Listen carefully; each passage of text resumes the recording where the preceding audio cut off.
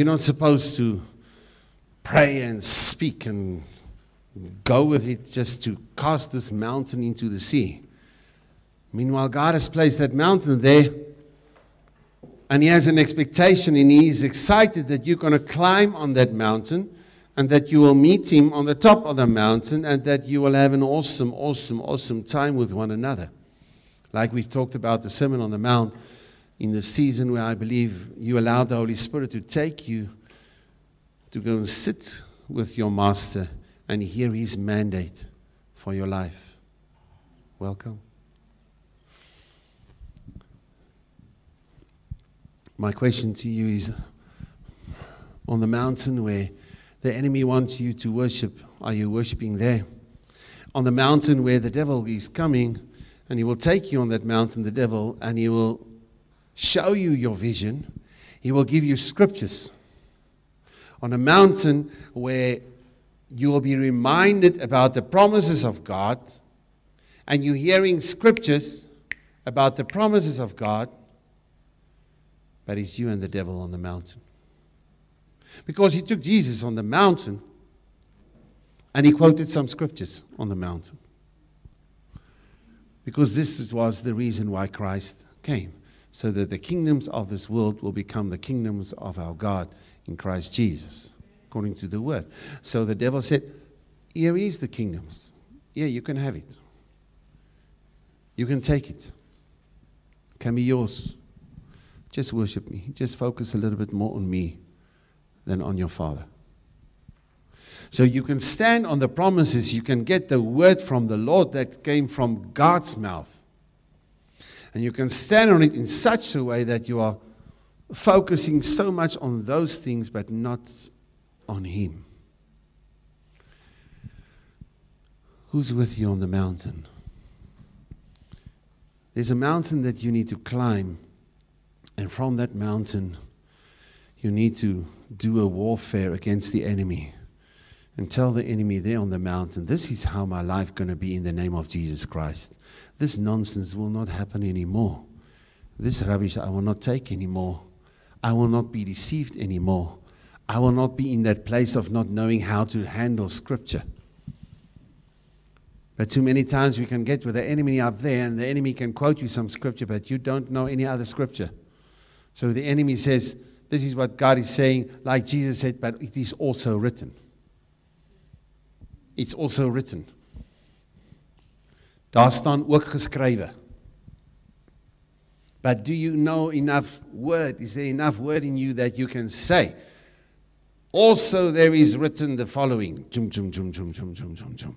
And that you can give perspective to the promises that you are standing on, the words that you have from God, that you can understand perspective, the perspective all around those scriptures that you have, all around those promises that you take, all around that commands or that mandate or that vision that you have. Do you have God's perspective? Because if you have perspective and you know the word in such a way that there's a perspective around the promises, there's a perspective about context, if I can say like that, then the enemy can bring you some scriptures. Your life will be protected. You will be protected because you are in the word. You don't have a scripture. You are found in the word. That means all around you there's word. So the enemy wants to pick one out, you can bring context. Because you know the word. I challenge you, come into that place to know the word. Come to know the word. Amen? That you will be surrounded by the cloud of witnesses of the testimony of Christ, who He is in your life. And that the word of your circumstance, the word of your success, or whatever is happening around you, those voices cannot be louder because the word is so loud. Because you came to know the word. And you don't silence the scripture. Hear me, just hear the sentence and go and have a braai. Don't silence the word and the voice of God, because your mind says, I know that. I've heard that before. Dis amper soos ou nuus. And then it's not alive in you. John 3:16, I can quote it here and it can mean nothing. It does not necessarily resonate. It's not necessarily alive in you. Are you with me? Some people, when a beloved died, like there's a dear beloved that died, and they can remember certain things that mother or grandmother or husband or wife, what he or she said. And that memory lane, some of that memory lane, there's a life with it. It's not just, I remember a word. I remember the sentence that my dad always said. No, around that sentence, you remember an experience, and you have now an experience because of what you experienced then in the context of relationship. And that's why it's so precious to you, because some of those things that were said was in the context of relationship. So scripture that is said and you studied it and you got it in your heart in the context of a relationship, that you do the word in the context of relationship, those scriptures will always be precious to you. If that scripture does not resonate in your heart, and I don't say you must jump up and down with every scripture. That's not what I'm saying. But if there's not something in your heart that you know, yeah, it's precious. Yeah, I appreciate John 3:16. It's precious to me. There's something alive with that scripture. Like there's something alive with that memory of that sentence that meant so much to you when your grandfather said that specifically to you. You don't know how much I love you. And that one sentence from your grandpa or your grandma or your husband or your wife or whoever, it not just sticked with you, if I can use that word. Hello? I'm still here and they are all alive. Okay. Are you with me? I challenge you that the word will become so precious to you.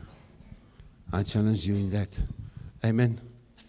On the mountain, when the enemy takes you there, God will allow it, because there on the mountain you need to deal with him. When you come down the mountain, you come from a place of victory. It's not, first of all, to deal with him in the valley if you cannot deal with him on the mountain. Because you must come down from the mountain not with confusion. You must come down with clear vision. You cannot come down if you don't know the word. So stay on the mountain.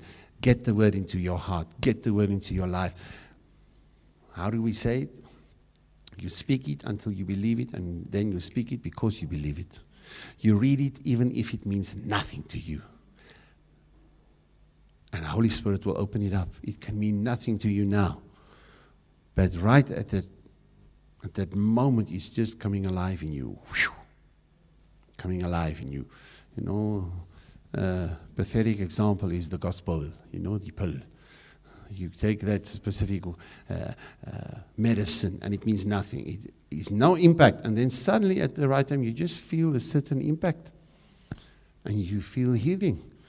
I don't believe that medicine is answering everything. But it's not, definitely not. Say, medicine is from the devil. You must have faith to be healed. No. Both.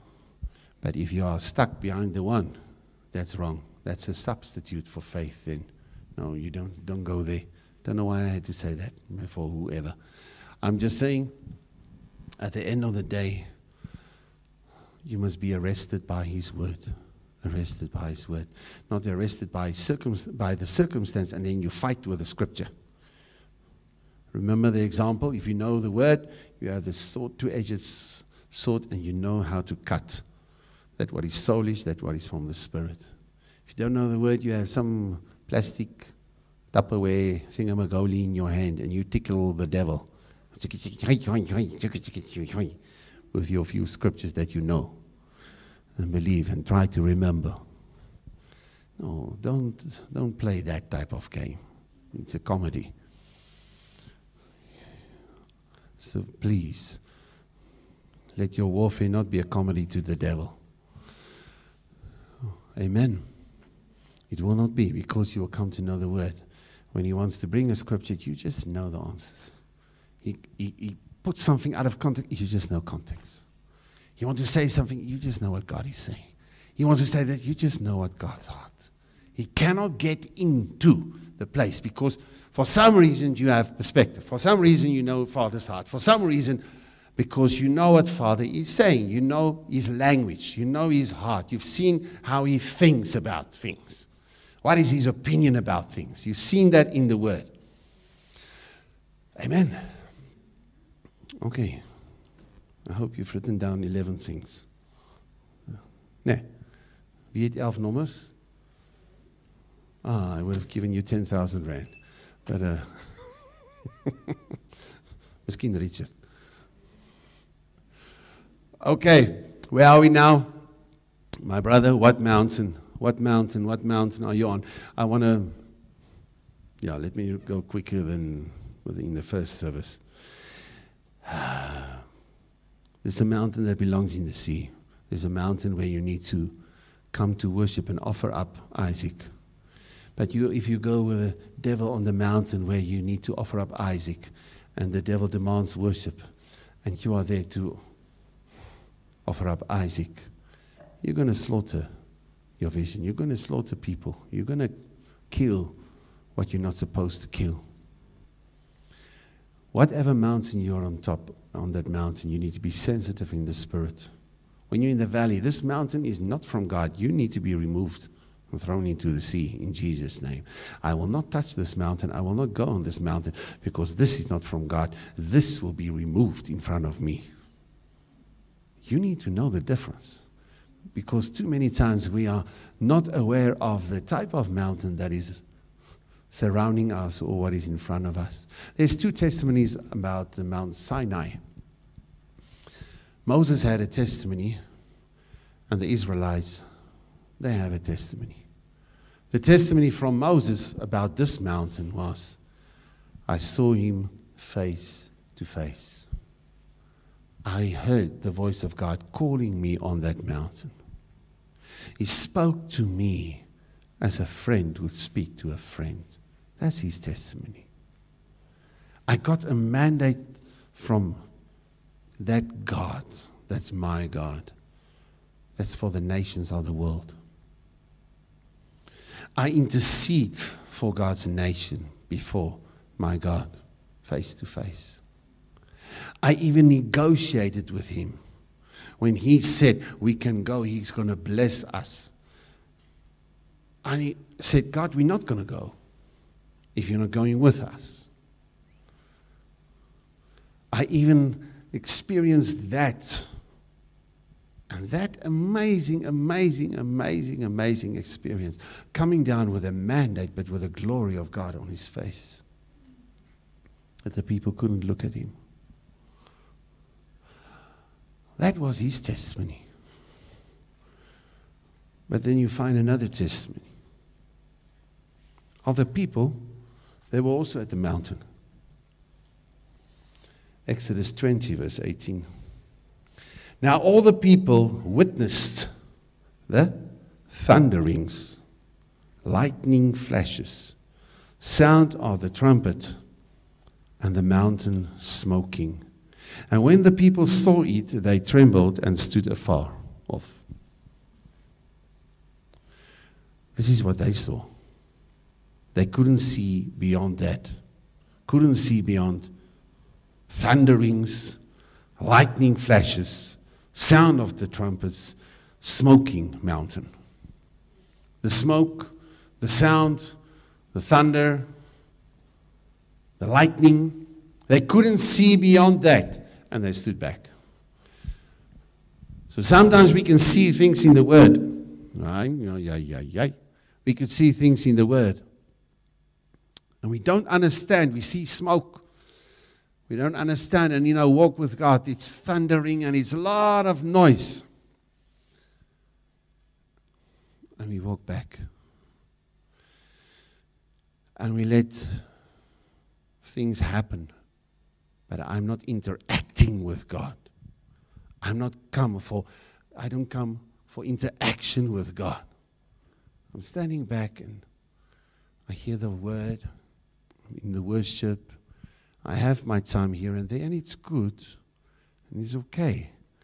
but me really interacting beyond the smoke, beyond the thundering, beyond the sound. To go beyond that. Because for my flesh, it's too much. And that's where, what did they say based on that testimony? Then they said to Moses, you speak with us and we will hear, but let not God speak with us, lest we die. That's your flesh. And say, God, speak to me. I want my flesh to die. I want everything that is not from you. I want that to die. That's why verse 20, and Moses said to the people, do not fear. Everybody say, do not fear. For God has come to test you, and that his fear may be before you, so that you may not sin. So that his fear may be before you. But God has not given us a spirit of fear, but of love, power, and a sound mind. Now, what fear is this? There's a fear that is from God, and that has to do with the respect. God came to test you so that his respect will be upon you. Not fear to run away, but fear that I will respect him. When he speaks, I will speak. When he says left, you will go left. I will not reason with him the whole time. But he came to test me. It's not like, actually, God is confused. He does not know what is in your life, so he came to test you. No, he wants to show you what is inside of you. In the testing, it's not so that he don't have to be confused anymore, because now he knows what is in you. His testing of you is so that you can see where you are at. And that clearance can come of where are we going to, how are we going to get there, and from this place, what must we do? That's why it's called testing. So that you can see where you are at. And from that place, say, okay, God, from this place, I want to walk with you. Out of this, out of that, into that, into that. What you have for my life. Are you with me? He came to test you so that you can be honest and see where you are at, and so that his fear, the respect for him and his hand on your life. God, only you knows. It's only you. I need your guidance. I want to follow you. Why? Because I have respect for you. I will not moan and groan. Because that's what happened. It was this whole 10 Commandments, everything. This whole experience that this man Moses had on the mountain that arrested him. That we don't find that explanation of someone in the presence of God in any other place in the Word. But that same awesome, open heaven experience for the others. Oh, no. It's just smoke. It's just thunder. It's just, whoa, no. I don't want to come too close. I cannot come into that place. I ask you to have the faith, to take the courage, to push beyond the smoke in your life, push beyond the thundering and the shakings, the aardbewings and the shakings that you feel is shaking your life. No, go beyond it, just to be with him. So that from the place you will come with a mandate. You will come down with a mandate. He came down with the 10 Commandments, not written by his own hands, what he heard. It was all written by God himself. That from that mountain you come down with what God has written on your heart. As the word says, the new covenant. That you come down with the principles, the foundations that God has given you, written on your heart. And you will not throw away that mandate. What happened? Here's this man. Awesome experiences with God in his presence. He received the mandate from God, and it's not God giving it to the whole nation. God is giving it to Moses to go and give. You have, my brother, my sister, you have in your hand a mandate from God. And especially if you understood and if you understand how to be with him, how to hear his heart, how you allow him to speak to you beyond the smoke and all the thunder and all the stuff, you will walk out with clear mandate. From the place of those smoking thunders, from that place you will come out with clear mandate. Are you with me? But then in the place of frustration, and see what's happening around you. Moses, boom, threw down the mandate. So you can throw it down. You can throw down the mandate. Even if you had the most awesome experiences with God and heard him 100% accurately from his heart, and he wrote it on your heart. He did the work in you. You didn't take notes. He did it. And then you can come and you can crush it.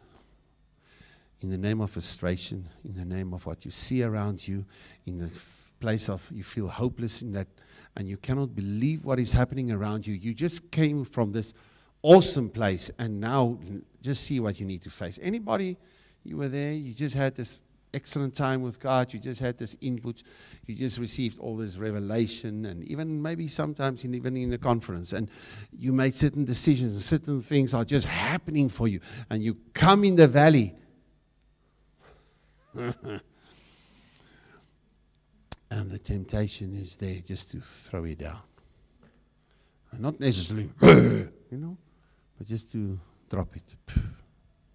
You don't make that choice necessarily, but it just happens. Because you let go. It's not like you throw, but you let go. Instead of taking hold. I have a precious mandate from the heart of the Father. For my life, for my family, for my future, for the nation, for my business, for that what God has for my life.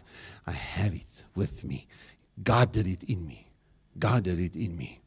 And the whole thing of Moses must go back and say, Lord, thanks for what you've done. Thank you that you are speaking to me as a friend to a friend. Thank you that I could see your glory. Thank you for so much in your presence. That I could see so much of you and don't die, and didn't even die. But just as I went out here, I messed up everything that you wrote. I didn't mess up the golden calf. I messed up your tablets.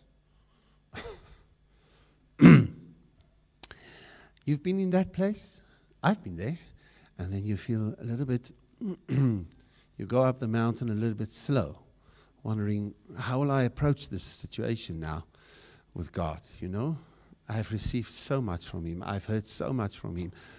I had so much in his presence. I know his word in such precious moments and experiences with him. And how on earth did this happen? That I just threw it down and sat back and not being there cutting edge in that what God has for me and being faithful in that what he has for me. How did that happen? And then you need to face him through the blood of the Lamb. And God's forgiveness is there. And he will go again. And he will go again, and he will start from commandment number 1 again. And write over the whole thing that you messed up. Because you looked at the circumstances and threw down the tablets. Instead of kept your eyes on him. And you had so much going for you with God.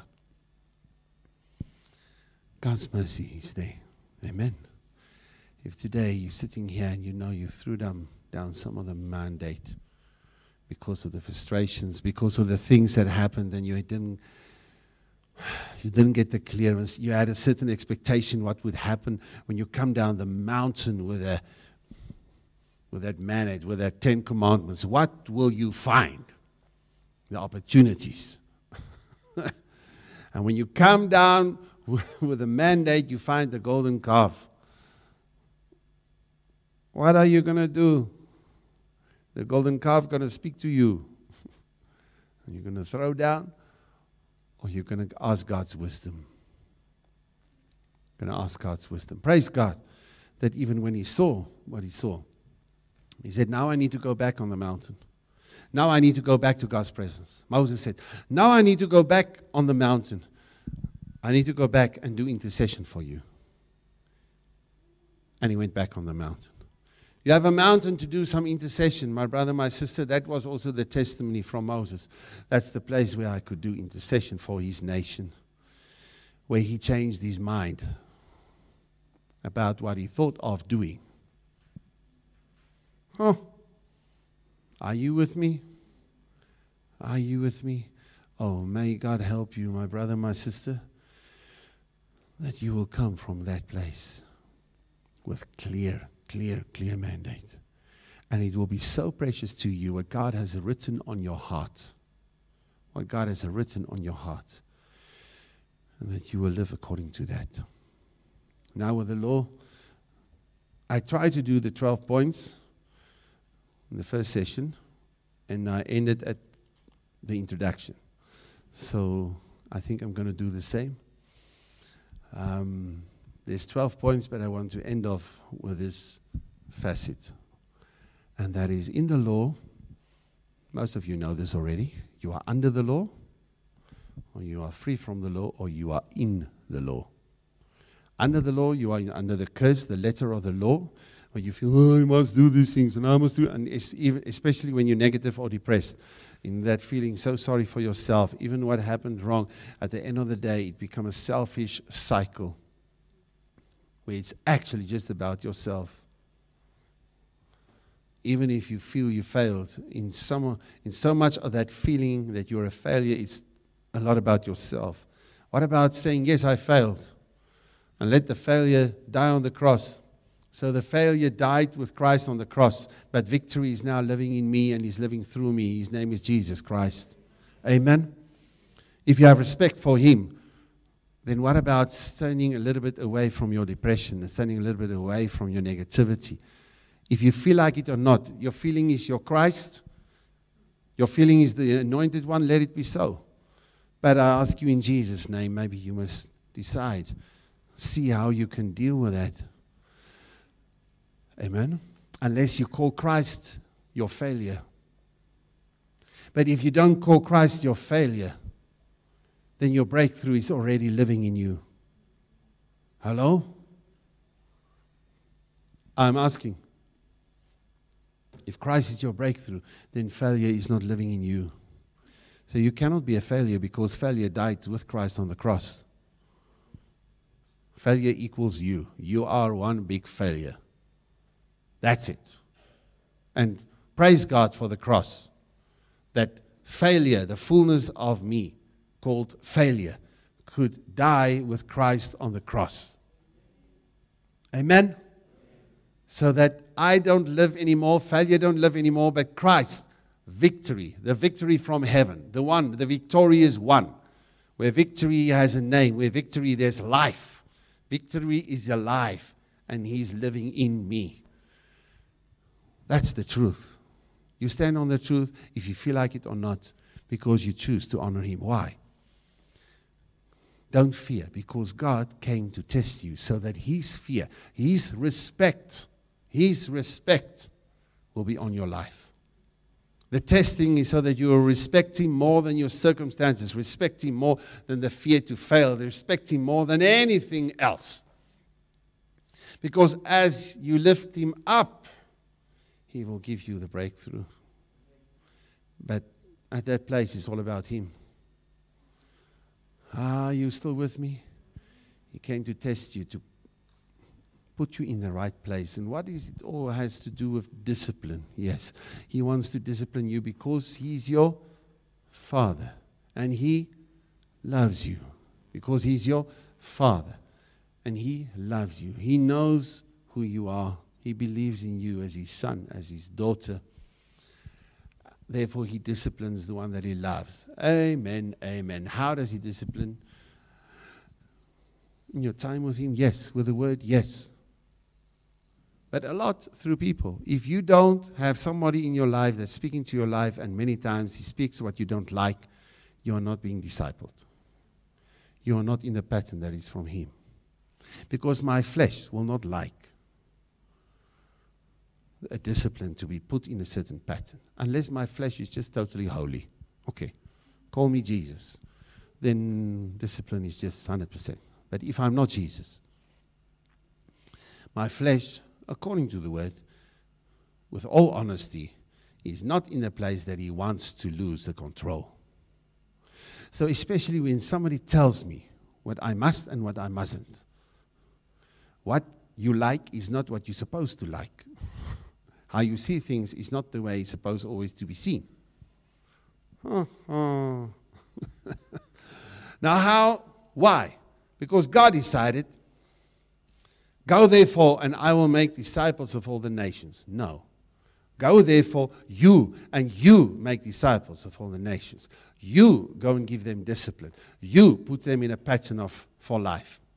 And if you do that, and you baptize them in my name, and you teach them all that I've commanded you, then you will see that I am there with you. I will be there when you do that.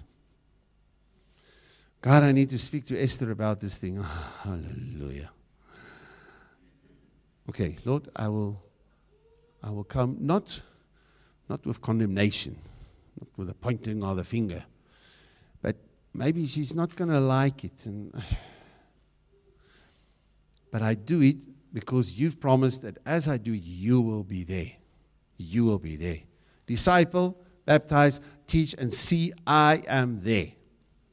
When you disciple, take the promise of God that he will be there. He will be there. And not fear that you will lose a relationship or this or that. Because we all make mistakes in discipleship. Hello? And sometimes we're going to say something not perfectly like Jesus would have said it. Oh Lord, have mercy. And see, fear will be there. That it will just be a major crash. No. In Jesus' name, I let that go. Are you with me? I'm talking about mountain experiences with God. Where Moses come down and you see the mountain where God wants to be with you, where he wants to give certain foundations for your life. This you will do, this you will not do.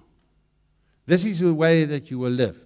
But if you're under the law, you will just see all this stuff.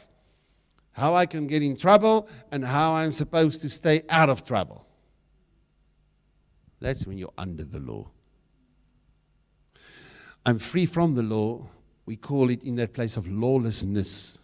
That you can sleep with whoever, you can steal whatever, you can say whatever, you can judge whatever, you can do whatever, because I'm free. And you have a freedom, and there's nobody putting some discipline on you. You're not accountable to anybody about your life, only when you need something. You call the ATM. Pastor, click, click, click. Thank you very much. There we go.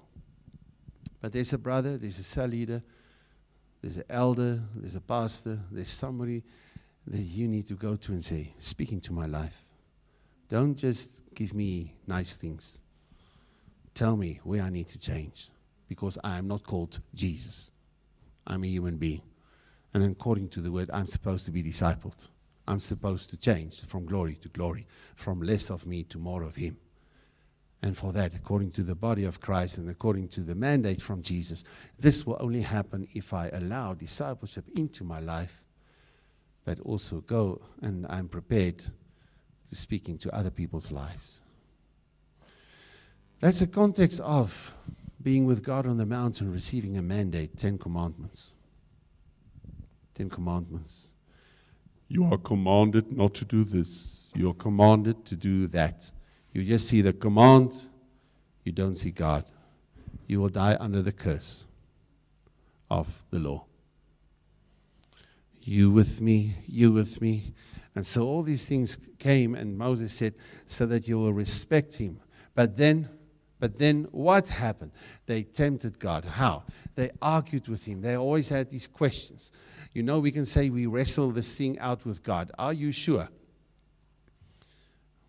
Maybe you in religion and your perspective about relationship wrestled about something, because there's no wrestling with God if you have respect for him. It's not just, I can say what I want and I can You must share your heart with God, yes. But you can throw any tantrum, go in front of your dad and in the presence of whoever, go and fall down there and throw a major, I won't even nearly said a hell of a tantrum. God knows my heart. You know, He knows my heart. I just share my heart with Him. And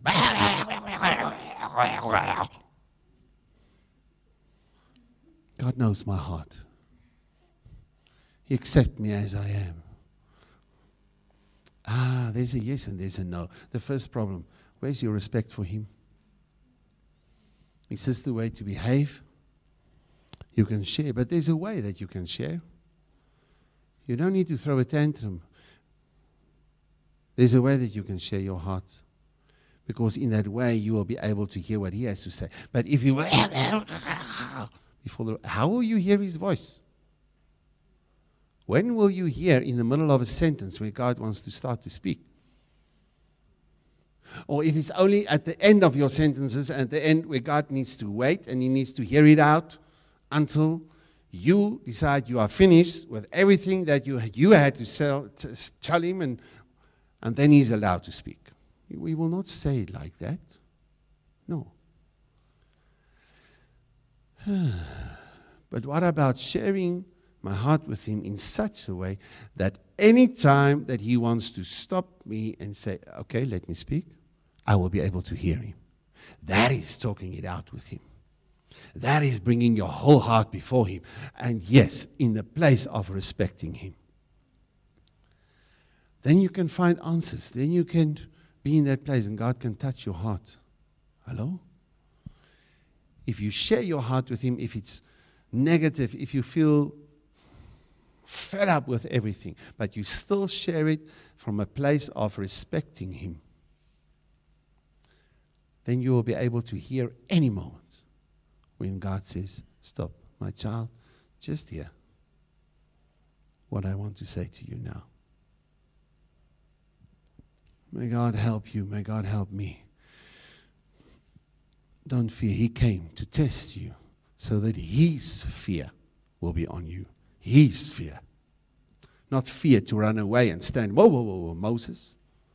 No, fear that will draw you closer and say, I respect you, Lord. What are you saying to me? I respect your voice.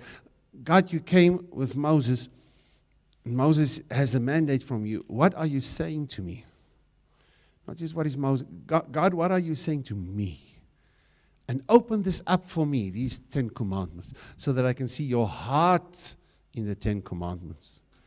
You command me to do certain things because your heart is with me, is for me. Amen? So you stick in that relationship. You stay faithful in that relationship because you respect Him, not because you like Him. This one day things work out and you're there. Other day it doesn't work out, now you're not there. One day you don't feel good, so your relationship with God is gone. It's not about getting it on fire. It first of all is, where's your respect? I will respect my emotions, and according to my emotions will dictate how my relationship with you will be. I hope you understand that, Lord. It will be according to how I feel. Let's sit here for another 2 hours and let's see what happens then. And not that I say it will be sin. Maybe I will be the stumbling block. But I want to say, you won't believe it, how those days, how they preach, for a whole day. I think they preach much better than most of us pastors these days, but for a whole day. And sometimes they just read the word, going on for the whole day. And there's the guy, he's falling asleep. Boom! Dead. Oh, let's go out, just raise him from the dead, come back in, and we carry on with the sermon. I think then they listened. You know, it's not just, the whole idea is not for somebody who died to raise him from the dead. That was just so that he can come back into the service and hear what God wants to say, so that he can listen to the sermon further. For the teaching, what the apostles had to give was so important. Hey, are you with me? So may God help us that we will be raised from the dead for those who fall out of windows here. Yes. Okay. I want to end off then. 10 Commandments. We're not going to the 12 points. I just want to remind you about the 10 commandments, what we've talked 79 times in the church already. The heart of God in the 10. 5 is all about, those who were in the first service, don't cheat and speak. 5 is all about, okay, you and God. 5 is all about you and your brother and your sister. 5 is about one another, and verse 5 about you and him. So the first one, he says, you will have no other gods before me. What is God saying? In this relationship, it's me and you and nobody else. Let's say it's about me and him and nobody else. God says this will be a pure relationship. It will be me and you and nobody else. You will. Second point, you will worship. You will not build yourself something and bow before him. And I will love those who love me in up to the 1000th generation. Ne? Die 100,000ste generasie. It's about love and worship. First one, God said, it's me and you, nobody else. Because I'm a jealous God. Secondly, there will be passion. It will be love. There will be worship. You will be arrested by my beauty. That's the second one. You will love me with a passion. You will be arrested by my beauty and be drawn into that place. That's worship. Third point, between me and you, the Lord says, you shall not use my name in vain. What is that all about? You will respect me. Whatever you say in my name, whatever you say will be with respect. It will come from where? Because on your lip is the overflow of your heart. In your heart, you will always respect me. If you understand, if you don't understand, if you are confused, if your emotions are up and down, doesn't matter your circumstance, the up or the down, the success or failure, whatever, you will always respect me and respect my name. That's point number 3 of the 10 commandments. Are you with me? Number 4 was the Sabbath. Keep the Sabbath. Okay, that's a Saturday, just so by the way. Keep the Sabbath. We are coming together on the first day of the week. Hello? Because the Christians that started to celebrate the Christ that rose from the dead on the first day of the week. Yeah. Bottom line, what is God saying? My time is yours. Yours is mine. I have the final say over your time. If I say it's time to rest, it's time to rest. Time to testify about me, so it will be. No, but what did we do? We claimed time and we gave time a voice. And the voice of time says, there's no time for this, there's no time for that, there's time for this, but I don't find time to do that. Why? Because you've given time authority. You gave time a voice to speak to you. And this voice says what will happen, when it will happen, why this will happen, and why that will not happen. And that's it. But if time belongs to him as a gift from him, he is the voice over my time. He is the voice in the context of my time saying to me, this is what you will do, this is what you will not do. You will take a week with me. You will take time in my word. It's not just a New Year's voornemen. Wat is 'n voorneme? Was dit goed? Resolution. Ja. Richard, jy moet my daai ene geleer het al, jong. Rest all or lose all. What? Okay, you guys are with me. Hallelujah. May time be a gift from God in your life, and that because you respect him, you will say, God, whatever you say, that goes. Time will never be my excuse, because time is an opportunity from him. Amen. Number 5. About still me and God. It's about you will respect those around you. Respect your father and your mother. That's the first 2 that brought you in here on earth. There will be a culture of honor, a culture of respect. The opposite, a culture of judging and opinions.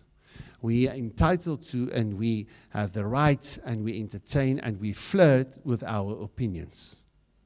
We have the right to just have our own opinions, and they are so valuable to us. I feel good in my opinions. We don't say to ourselves, but we all have our opinions, and we entertain them, and not necessarily his opinion. But his opinion is, if you are right, if they are right or wrong, you respect. Because I died for them. I created him. I created her. The devil and hell didn't create that person. And because God created that person, you will respect him. Because God created him. He can make a mess out of his life, but you will still respect that person. And first of all, your mom and your dad. And if you understand the culture of honor, and by that you are protected from the curse of judging, the curse of you fight the fight in the flesh with people, then you must die in the desert. But if you can honor, I give you a promise, the Lord says, you will inherit your destiny. You will inherit the dream that I have for your life here on earth. You will live the dream that I have for you, for your life here on earth, if you understand the culture of honor. And not that you have the right to form just opinions and your own ideas about whoever. May God help you. And that even if there's things with your mom and dad still, not just you forgive them, but they must forgive you for not always honoring them. Then may God help you. And Lord, let us pray together about that. By telling in your mind, I will never be like my mother or my father. That's a curse. You are calling the curse for your destiny. Now, if it's not for God's grace, without God's grace, you'll be 100 times worse. But through God's grace and His blood, you could learn from their mistakes. Hello? Is that not what happened for 40 years?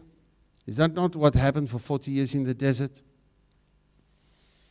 We had to learn how to fear God. He wanted to put His heavenly respect on our lives. When we said, no, God must not speak to us. He actually just wanted to put His respect on us, how to respect Him.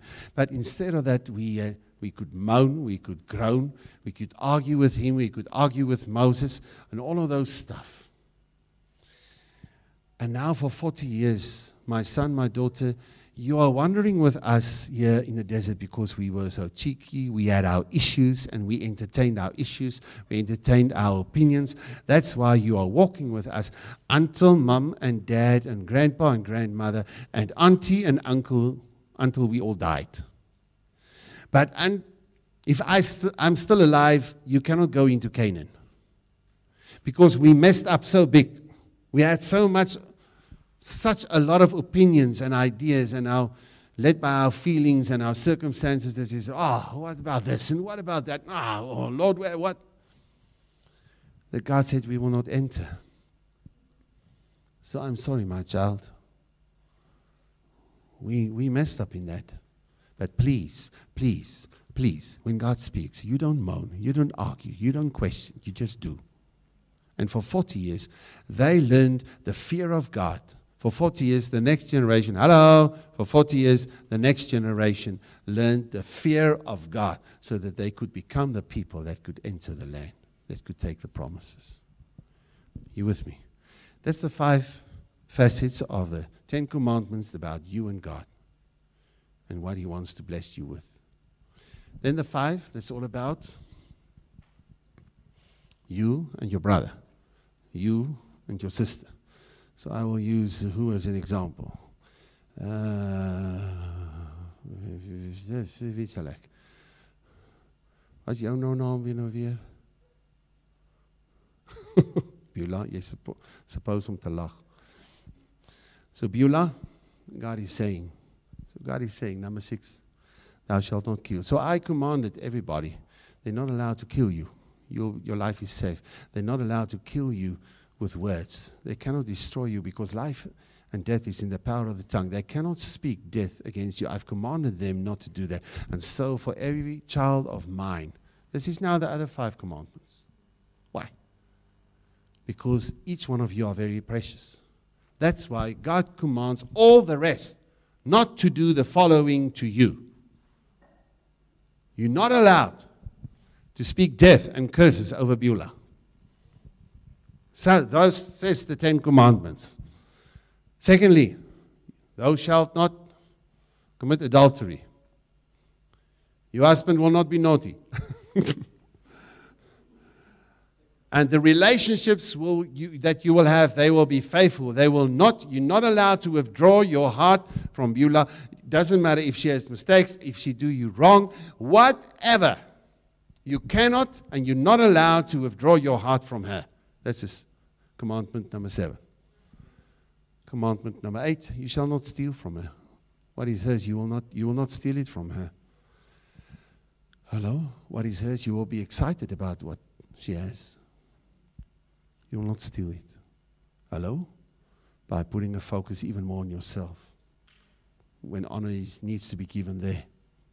Number 9, you shall not give false witness. You will not testify into the wrong about her life. There's things that could be wrong, yes, but your testimony will be in Christ. About Christ and what He is doing in Beulah and for Beulah and through Beulah. Even though there could be things that are wrong and you are aware of that, don't fake. But your testimony must be according to God's testimony about Beulah. And so you're supposed to be with all the rest. Because that's how God wants to protect every one of His children with all the rest of the family. Because this is how my family will be to you. And lastly, you will not covet what she has. You will not be jealous about what she has, and she has this and that, and she just prayed, and there's the palace. Prayed for a palace, and there's the palace. And you're standing in faith and fasting and this, and sowing and tithing and whatever, and after 30 years, you don't have even 5% of what she has. Huh? How does that work? I'm so excited about what God gave Beulah. Oh, that sounds a little bit, we can call it in something else, but it's supposed to be that I'm excited about what God has given her. So every success, the rest of you must be excited about that. Every financial breakthrough, or every person that just don't know what to do with these millions. But he will hear from God. But what I'm saying is, you will be excited about that person. So we're supposed to be excited about one another. And God says, you be excited about one another because I'm excited about you. This is the 10 Commandments. This is how He wants His people to be with one another, because among them He wants to live. So He dictates how His heaven will be, because His heaven is the nations of the earth. You see, they're not allowed to tell His heaven how His heaven must be. That's you and me. I say you take this if you respect Him. If you respect your feeling or your opinion, whatever, leave it. But if you are at Exodus 20, where the mandate, where the 10 Commandments was given, may I not be the ones that say, whoa. When Moses said, no, God wants to put His fear on you. He wants to put His respect on you. The respect that is from Him. God, come and do that for our lives, we pray. Lord, even now with communion, we pray that You'll come and wash us clean in the mighty name of Jesus Christ. Lord, that we will sort out our hearts, that we will respect Your blood, we will respect the forgiveness that You give us, Lord. Come and set us free from ourselves, I pray in Jesus' name. God, I pray for every man, woman sitting here, that they will have the capacity to see what mountain is in front of them. Is it the mountain where You call them to the top? Is the mountain where the enemy takes them? God, is it the mountain that must be removed into the sea? Give us the capacity, Lord, that we don't waste our lives, our energy, that we don't waste our time standing in front of the mountain and miss it altogether. But God, help us to long for more of You in Your presence, that we will respect Your presence, and therefore we want to say, more of You, less of us, Lord. We want to see you. We want to hear your heart. We want you, please, please, Lord, to come and write with your hand on our hearts, like you've written that, those 10 commandments on those tablets. Come and write your principles. That what is in your heart, come and write it on our hearts, please, Lord. We trust you for that, Lord, and that we will go with mandate into the valley of tomorrow, and that we will not crush the mandate. We will not throw it off. We will not ignore it, Lord, but find it precious, that every scripture, Lord, that we will come into that place of valuing every word that comes from your mouth. I pray that everyone here, Holy Spirit, that you will give them a hunger for the word, a hunger, so that they will be surrounded by your word when the enemy wants to come and bring one verse, one scripture. God, that we will know context. We will have word perspective because we have a perspective from your heart. Protect us in such a way, Lord, and thank you, God, even as you took the bread and you broke it and you said, this is my body that was broken for you. God, that we can be healed, our lives can be healed, not crushed, broken, because you took everything on you. Lord, you took the cup and you said, this is the New Testament in my blood. Drink thereof. God, as we do this morning, we honor you and we thank you for the blood, that the life is in the blood. And we don't want a fleshly life anymore, in Jesus' name. Cleanse us. Make our lives beautiful through your blood, Lord, please. We thank you that through communion we can proclaim what you've done for us on the cross. We proclaim your death. We proclaim the message of the cross as we choose to boast in the cross and in the cross alone. So we pray. Let's all say, amen. Amen.